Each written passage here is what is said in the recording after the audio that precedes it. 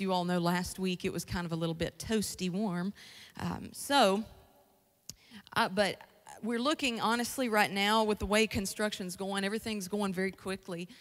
So we're looking at possibly being there sometime in June, and we're looking forward to that. I know the mid was great this week. I really enjoyed the mid. We had a good time together there, and it was a lot of fun. It was I think I enjoyed just the intimacy of it, being able just to be together, to get to worship the Lord. But today, I've been praying a lot about where we're going as far as the Bible class. We finished the curriculum recently and began to pray about what God was wanting us to do and what He's wanting us to say and where we're going over the next few weeks. But I wanted to just be transparent with you all today.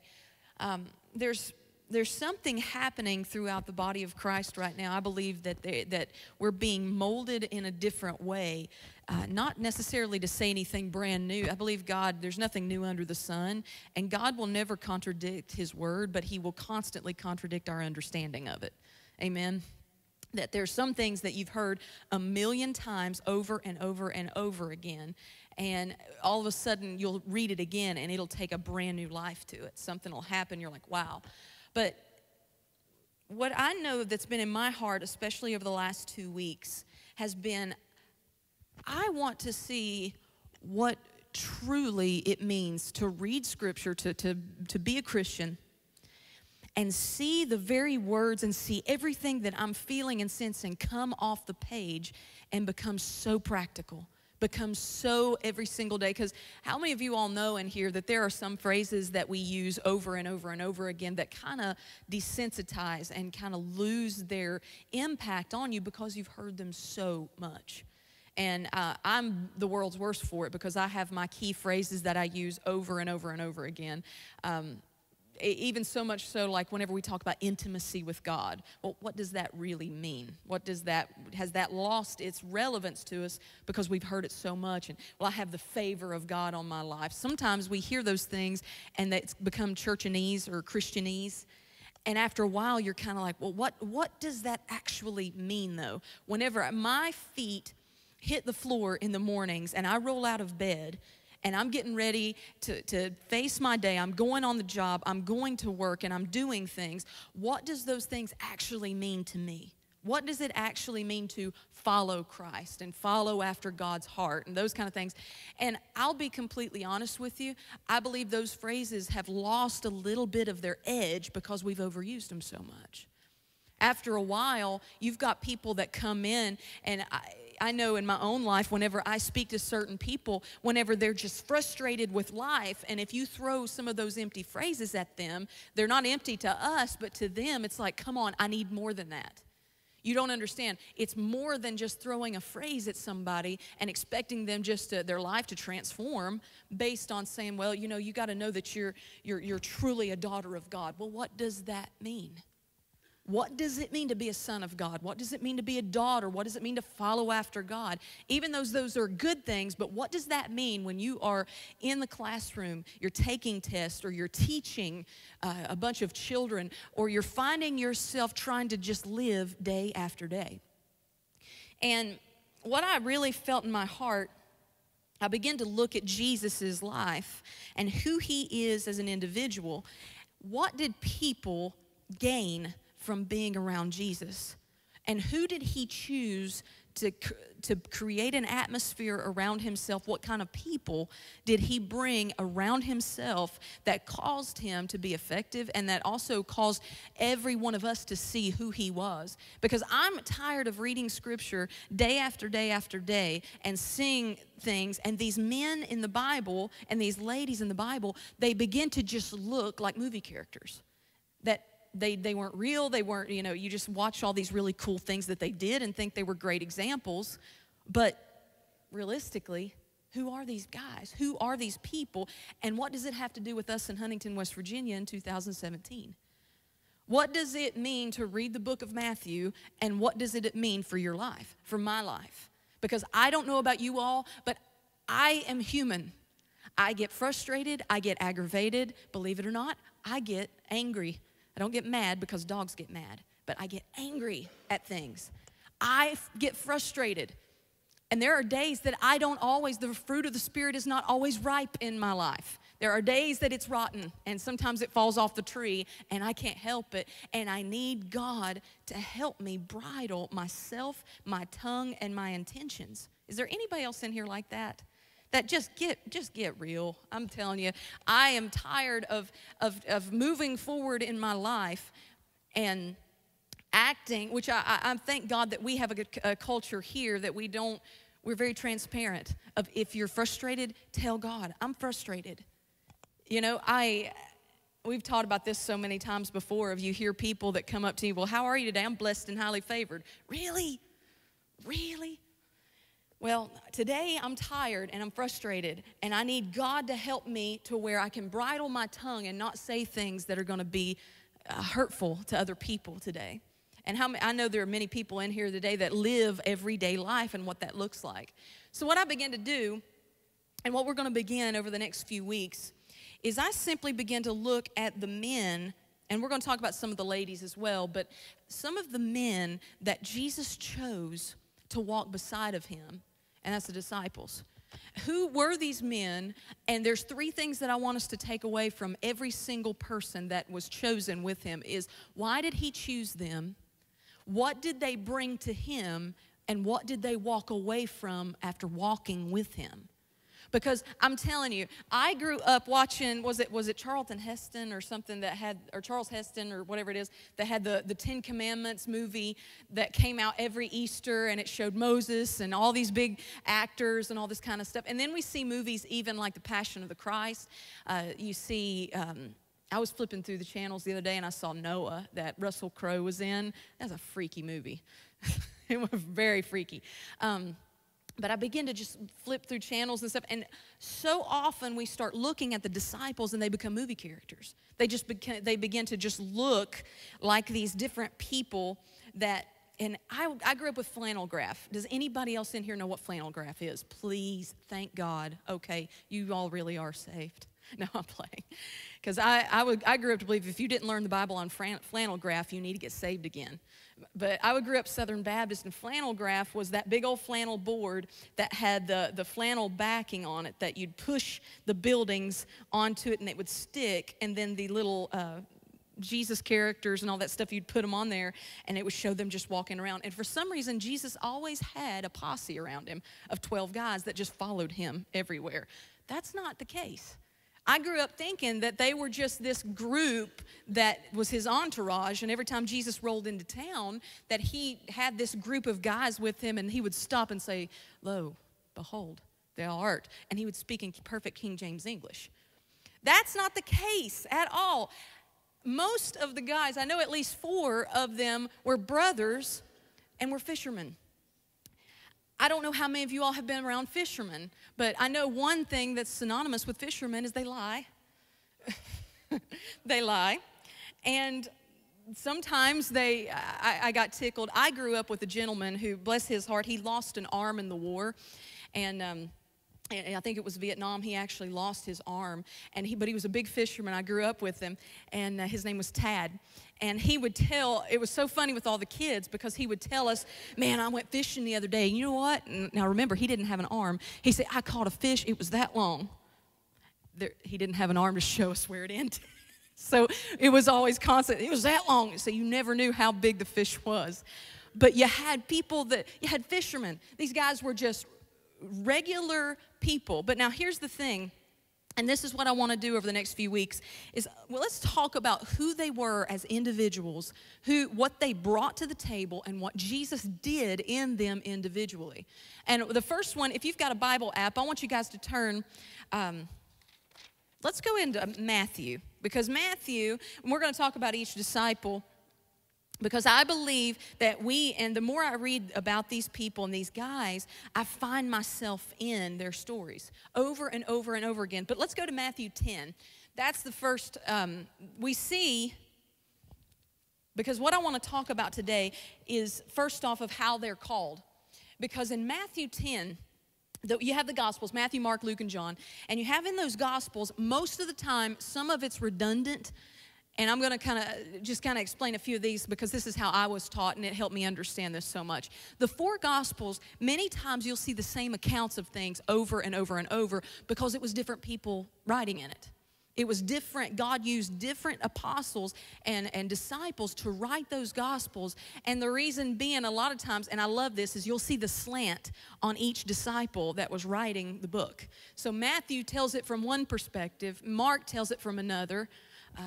Luke will tell it from another, and John, we'll get to him. He's one of my favorites because he's a little prideful, and what we're going to see today is he's called very close to when Peter was called, and they grew up together. And so John has a different perspective on things, but Matthew kind of is a little bit of a neutral person who brought in a lot of just facts. So anytime you're reading the Bible and you begin to see redundancies, that's why. Is because it's actually four men actually just beginning to speak out something. And it's like this, the way that Scripture is, and I've given this analogy before, is we believe that the Bible, you hear about the Bible being inspired by God. All that means is God breathed it. And the way that I liken that, and every time that we read, you can read all these different authors, is my breath can, if I blow into a clarinet, which you would not want to hear, if I blow into a clarinet, it's going to sound one way. But if I blow into a saxophone, Bobby, you know what it would sound like. If Bobby blew into it, it would sound one way. But if I blew into it, it would sound completely different. If I blow into a trumpet, it sounds different. If I blow into a tuba, very different. But it's still my breath in every single one of them. So that's what God did in each disciple and each apostle. He breathed his breath, the same breath, but a different instrument. And sometimes what you're going to see with Peter is he's a little bit of a tuba. Because with Peter, I love him because I relate to all of them, but I really relate to Peter because you're going to see a few things in here. But let's go to Matthew 10. We're going to be in the New King James. But I want to tell you at the top of this, and we're going to go back a little bit in a moment, but Matthew 10, let's go ahead and read in the New King James in verse 1. Oh, hi, Zach. Awesome. Matthew 10:1, and when he had called his 12 disciples to him, he gave them power over unclean spirits to cast them out and heal all kinds of sickness and all kinds of disease. Now the names of the 12 apostles are these. First, Simon, who is also called Peter, and Andrew, his brother. Let's stop right there very quickly. You see that there's a colon there, and it says first, Simon, who is called Peter. First, in the Greek, is the same thing as chief. So I always thought that the disciples just kind of roamed around in bands with him, and Jesus wore the white thing and had a blue sash. He always had a blue sash on every single time in every picture for some reason.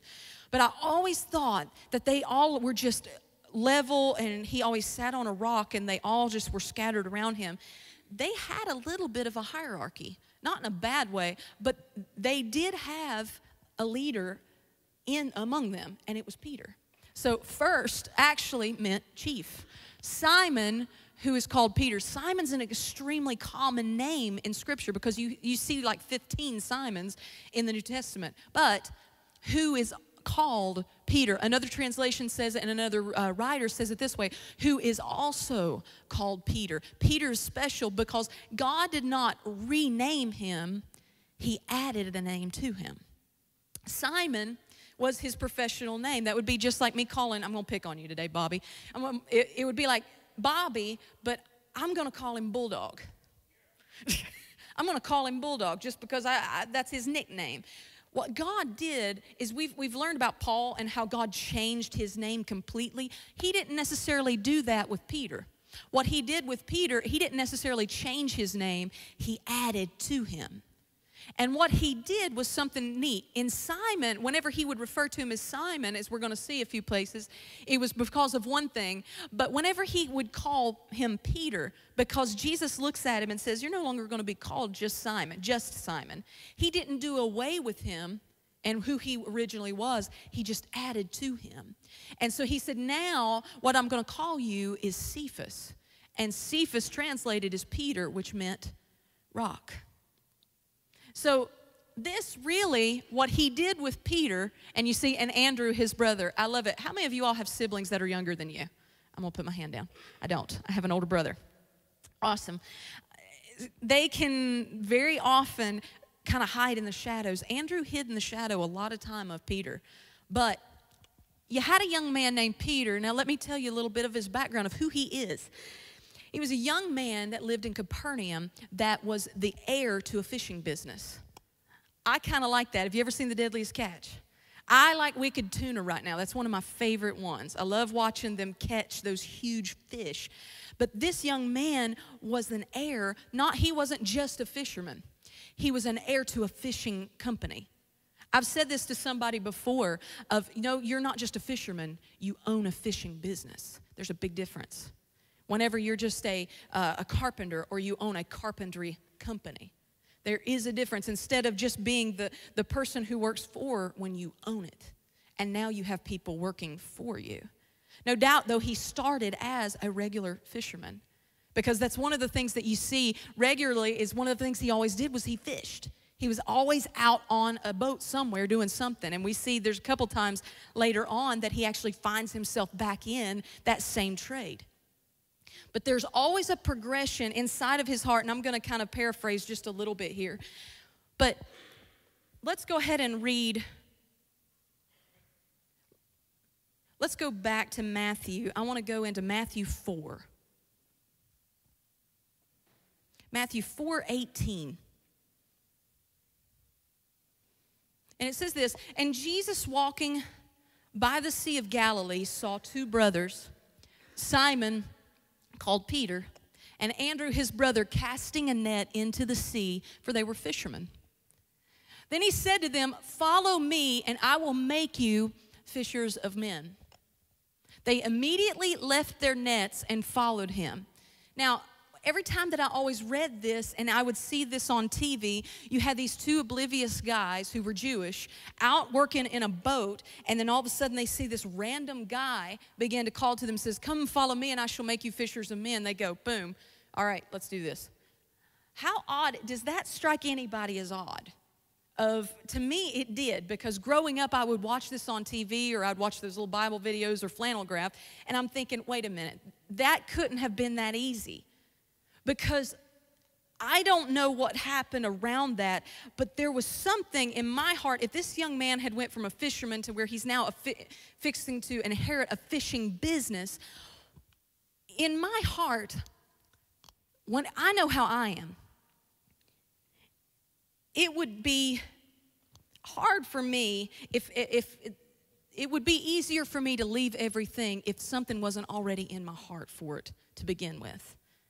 I believe that it wasn't as hard for Peter to leave something so familiar because there was something had been stirring in him a lot longer than what we see written down by Matthew. There's something stirring in him that he knows there's something more. There's got to be more to this thing. And I don't know, it says that he was raised Jewish, but I believe I know in my own personal life, before I'm going to forsake anything, there's going to be a confirmation, there's going to be a stirring in my heart. For instance, if all of a sudden this random girl just comes up to you and says, hey, let's get married. Okay, how odd is that? But it's different whenever you have a desire and you know that God's placed marriage in your heart. I heard a testimony yesterday, many of you all did, of God, if you'll just give me a good woman, if you'll just do this, if there's a desire in your heart that leans toward marriage, that leans toward a person, and then that person you begin to be in relationship with them, and you begin to interact, and you fall in love, it's a lot easier whenever they say, hey, let's get married. Absolutely. Because my heart's already leaned into that. And I believe that the Holy Spirit, and I believe it's all across the board, that God will put a desire in your heart long before many times he'll give you the opportunity. I know I've seen that in my own life, whether it's a job, whether it's something that you feel and you sense that, you know what, I'm supposed to do this, and there's no door open. And sometimes that's the most frustrating place, though, is when God births something in your heart. And let me rephrase that, because I feel like I'm kind of catching myself when I say God births something in your heart. Sometimes that sounds a little ethereal and out there. When you have something in your heart that becomes something you think about all the time, You can't get it off your mind. Does anybody have something like that in your mind? There's something that just, it burns in your mind and it burns in your heart, almost makes you sick because you're constantly thinking about it. Whether it's a job, whether it's a relationship, I know in my own heart relationships can do that. Whether it's between friends, whether it's between colleagues or your significant other, your spouse, those things, that, for some reason, it becomes a passion inside of your heart. And many times, there'll be a desire come into your life, but no open door. And it's frustrating for a while. It's frustrating and it's aggravating. I know in my own life there have been moments that I know I'm supposed to be doing something. For instance, when I first moved to West Virginia, I had music in my heart. I always wanted to be a studio musician, a singer. I didn't even know yet that I wanted to be a worship leader. I had no clue. But I knew that I was supposed to do something in music. I knew that I was gifted. I knew that I was talented. God had just given that to me, and it came easy to me. And so when I first moved to West Virginia, I fully expected to come up here and find my way in music, and that I was going to find, there was going to be some open door.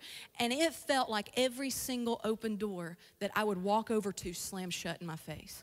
And then I would try something else over here. I'd try, well, maybe I could make a living as a background vocalist. And anybody in here that knows music knows that's not happening because those are few and far between. So I would be happy for a small little paycheck once every couple months. And I found myself, that door just slammed in my face. And then I thought, well, maybe I could do this, and that door slammed. And I remember getting so frustrated because here I am with music in my heart, knowing I'm supposed to do it, and no outlet. No outlet at all. And I remember getting up and we went to a church out in Salt Rock that was one that Dale actually grew up in. And I would get up and I would sing a special every now and then. I would sit back down, and in my heart, there was something burning. So I began to talk to people around me about, well, what are you going to do? And people begin to say, well, you need to just get in college. You just need to get a good education. You need to go into a field that you know is always going to be stable and you're always going to have money, that you're going to be able to just do that thing. So I enrolled in nursing school, and I have so much respect for nurses. Oh, my gosh. I was in nursing school for such a long time, and I was there for 4 years. And I'll never forget one of my instructors looking at me saying, "You're not a nurse." I'm like, I know. You're not telling me something I don't know. I know this.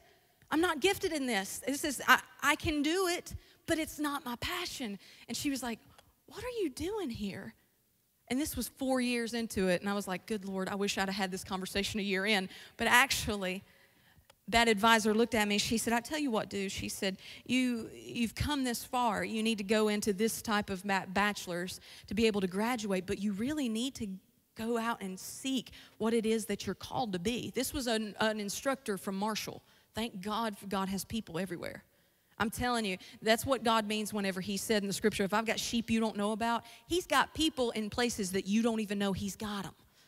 And I had an advisor, and she looked at me and she said, "You'll graduate this year." And she said, "But I want to encourage you." She said, "You need to find a profession." She said, "You need to find exactly what that passion is." And she knew, because this was the same teacher, that I had written a song for a class.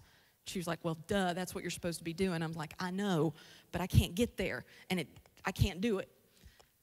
But I went through that process, and I would not trade those 4 years for anything in this world. Because what that taught me was there was so much through that whole process that I learned that now was being transplanted into my future. Being able to be organized, being able to think and expand my mind, because that's what was going on during those college years whenever there was still no open door. I was playing bass for a college group at Christ Temple. And it was because Matt Hale asked me to come play bass for him to fill in for 2 weeks, and 2 weeks turned into 2 years. And that's all I was doing. No one knew I could sing. No one knew. All I was doing was playing bass in background, which I was happy to do. I was glad to do. Pastor Ronnie was there. And I'll never forget one night Whenever every door was shut, I remember being frustrated, not knowing which way to go, not sure what was going to happen next, and playing bass and being grateful for doing that because I was glad to back up people, but stood in the background for a long time. And then suddenly, one night, Pastor Kevin walked in and looked at me and said, I want you to begin to sing and prophesy from the bass. And whatever you sing is what I'm going to preach from. And we're going to wait on you. And I nearly peed my pants because I had never done that before. I had sang before, but not like this. Not like this was different. This was completely different. And so I stood up there what felt like 15, 20 minutes. It was probably only 2, or it might have been more, I don't know. And I began to tune my bass, and then all of a sudden something began. I started to sing. And I'd never sang this thing before. It just began to come out, and I couldn't stop it. And then all of a sudden, Pastor Kevin comes up, and he begins to minister from what I was singing. There was something sparked in me that I was like, oh my goodness, that's it. I don't know what that is, but that's it. I don't even have a name for it, but that was it. And then the next thing I knew, hey, can you come minister with me over here? Absolutely, I'm there. Oh, well, okay, well, can you lead worship? Yes. And the next thing I knew, it wasn't just a door, it was a portal. And I graduated from Marshall. I finished. That was a big deal. I finished what I started. I didn't abandon midstream and say, I'm going to jump out right here because I know there's some waves coming up. No, I graduated Marshall. And I finished what God had called me to for that season. But then all of a sudden, the door swung open wide. And that was the first time that music became a true avenue for me to begin to walk in. And many of you I met through that. Many of the things.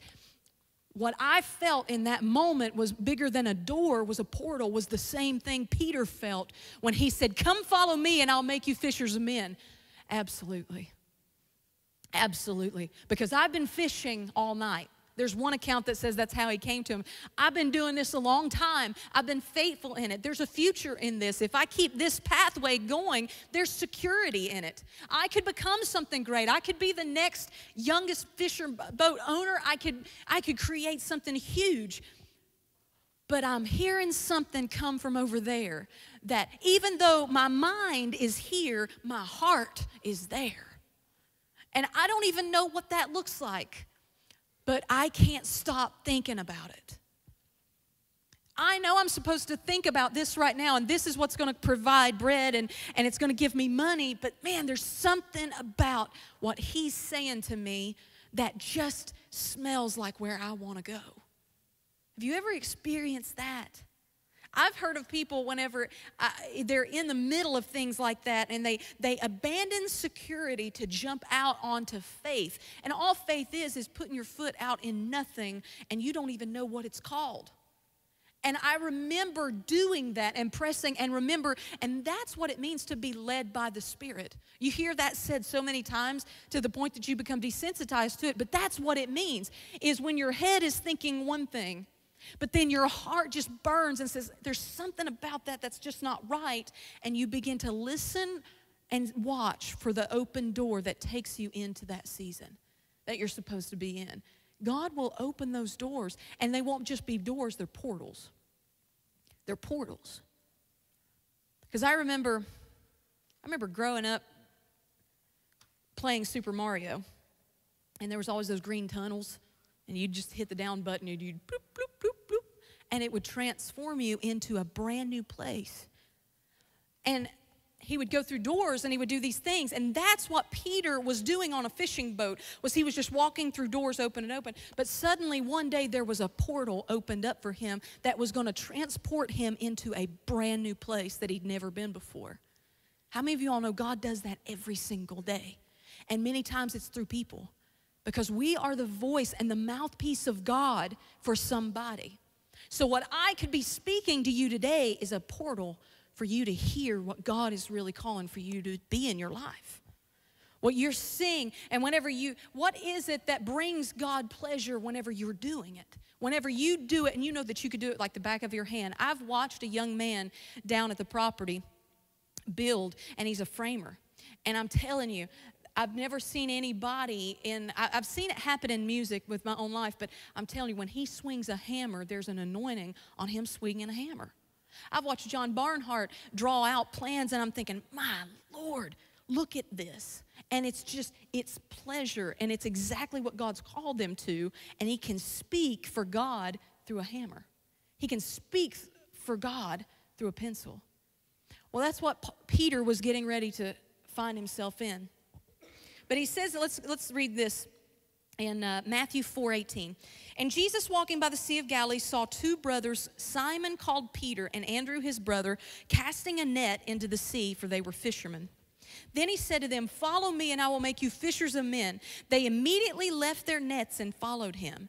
Going on from there, he saw two other brothers, James the son of Zebedee, and John his brother, in the boat with Zebedee their father, mending their nets. He called them, and immediately they left the boat and their father and followed him. These are two fishing businesses. How many of you all know fishing business is competitive? I'm pretty sure if they're on the Sea of Galilee that fishermen can be very competitive. I caught more than you. I can do this better than you. So he not only called two brothers from one fishing business, he called two more from another fishing business who possibly were rivals. We don't know. But now they're being called and asked to walk together into something. How many of you all know sometimes God will save your rivals and bring you and put you on the right path together to accomplish more than you could individually? Because that's, I believe, what he was doing specifically with John. Because as we're going to see through Scripture over the next few weeks, there's something happens different with John. Because every time he talks about Peter, you can see it's laced with some of John's personal feelings. But Peter, as we're going to see, and I'm going to go through this very quickly because I want you guys, if you get a chance, just begin to read the Gospels, because you're going to see men interacting as men. And he's called in Matthew 4. But the thing I love about Peter is three things that he took away constantly as God, I believe, or Jesus, I believe, chose him specifically because he knew that he would be the one that we all could model ourselves from, because he was a basket case sometimes. I love how one writer said it. He had a foot-shaped mouth because he was constantly putting his foot in his mouth. He was constantly asking questions. Constantly. Because every single time that Jesus would be speaking something, Peter was always the one saying, hey, what does that mean? What does that mean? Okay, really? Because I have no idea what you just said. Because I'm telling you, you begin to read some of the parables that Jesus spoke, and honestly, they'll confuse you. And Peter's the first one that says, you're confusing us. Please make this simple. That's pretty much what he said. And what's funny is Jesus would just answer him with another parable. And I can just see Peter there looking at him saying, I do not understand the words that are coming out of your mouth. Can you please make this more practical for us? And he was constantly the one asking the right questions to get the best relevant answer, to be able to walk this thing out. But there's four things that he said. In Matthew 15, he asked him, he said, explain the parables to us because I'm not getting this. In Luke 12, he said, I love this because this is so me. I like being exclusive a little bit. I love being the first to know something.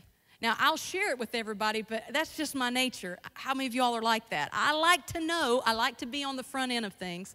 And I believe that's a leadership trait. I believe that that's just a pure leadership trait of I always want to know exactly what's happening before anybody else knows it. Because I'll still relay it, though. It's not that this is only mine. But I just want to know. Because if I know, it means I'm close to the central point. I'm close to the very thing that's happened. I want to know what God's saying. I want to be the first one to hear it because that lets me know I'm right where I'm supposed to be in close relationship with God. So Peter asks an amazing question. Whenever Jesus is telling about the end times and he's telling all these parables and stuff, Peter not only asks, well, what does this mean? He says, hey, are we the only ones getting in on this? Are we the only ones that you're telling this to? And Jesus is like, no, you're going to, thousands and millions are going to read this one day. You're not the only ones. But Peter had to know. He's like, are we the only ones really getting this? And I love how Jesus handled Peter. Was he would begin to take him deeper and deeper into something that when he felt like he didn't understand, he would take him deeper to where he really wouldn't understand. How many of you all ever feel like that's what God does for you sometimes? Is about the time that you'll start understanding something, all of a sudden it just goes deeper. And all of a sudden you feel like you got life figured out, and then all of a sudden, boom, the bottom drops out and you're like, oh my gosh, I did not see that coming. That's what God continually did with Peter. Was he began to bring him down, and then suddenly when Peter would get kind of cocky and arrogant, saying, oh, I've got this now, boom, he would take him even deeper to experience more. And then another funny, in Matthew 18 and 19, he asked 2 more questions, which I love because it's just indicative of his nature. He said, out of the blue, he was very random, and he would just ask these weird questions. One was, how many times am I supposed to forgive people? How many times am I supposed to forgive? What in the world was he talking about? And I would like to think, because this account is very close to them telling that Peter did have a wife. So I think he might have even attached that to, how many times am I supposed to forgive her because she's getting on my nerves? But he's asking those random questions over and over and over again. And he finds himself constantly wrapped up in those kind of things because he asks the questions. He's the one that jumps out and takes initiative when all others won't. And it's just the leader in him that causes him to be inquisitive and curious to jump out. Because what are some of the biggest things we see in the New Testament is when Peter jumps out of the boat onto the water and he begins to walk towards Jesus. And so many times we get frustrated when we see him begin to sink and say, well, he took his eyes off the Lord. Look where he was. Look where he was one of the only disciples that actually got to do some of the most amazing miracles that were ever recorded. But just like that, he also was the only disciple that was ever called Satan by Jesus. And I know in my own heart how that had to hurt him. Because we hear it all the time, the squeaky wheel gets the grease. He was the squeaky wheel that Jesus was constantly greasing. Constantly. It was constant, just, you're okay, I love you, I'm affirming you. But then suddenly, in a moment, Jesus looks at him and he's telling him about whenever he's going to go to the cross, and Peter comes over to the side, pulls him off, and this is how brazen he is, and I love it. He pulls him off to the side as a friend and says, one scripture even says that he rebukes Jesus. And he says it like this. He said, that's not going to happen to you. That's not going to happen to you. And Jesus looks at Peter and says, get thee behind me, Satan. You're an offense to me. How much Peter loved Jesus, and Jesus just called him, get behind me, Satan. In other words, he looked at him and said, I know you think what you're saying is right, but you're not even seeing this clearly. You're not even seeing the true, what I'm fixing to walk into. You're not seeing this. You're actually trying to get this thing out of order. You're actually trying to move me into a place that I was never intended for whenever you're trying to stop me from accomplishing the very thing that I've been put on this earth to do. So get behind me, Satan. Get out of my pathway. Get out of my forward momentum. So Peter, it's hard when it comes with a price. Whenever you do want to, like me, you want to be on the cutting edge of things and you want to be the first. It comes with a high price. Because those of you who understand this and you know this to be true, whenever you're the one that lives with no fear and you're jumping out on things, you also are some of the first people to get hurt.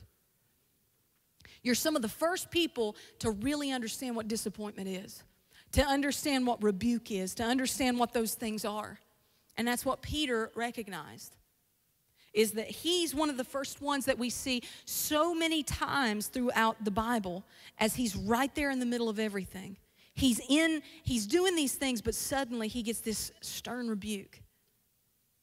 And then we keep going, and we're going to finish this up next week because I want to talk about where God took him as a person, as a man, because he constantly put his foot in his mouth. He constantly had passion and a drive and a zeal that put him on the edge of things where most disciples were jealous.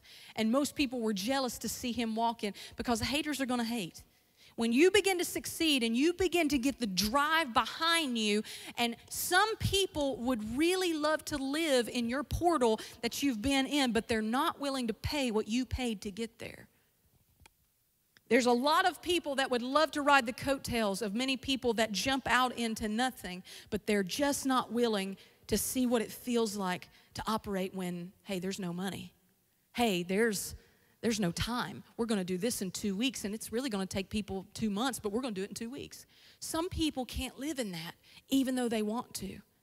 But we're going to see next week how that Peter, though, had compassion and learned how to be a forerunner, to go ahead and trailblaze, to set a path, and then welcome people to go ahead and ride his coattails, to begin to walk in that path with him, because he recognized who he was walking beside of Jesus every single day and being humbled every single day under the hand of God.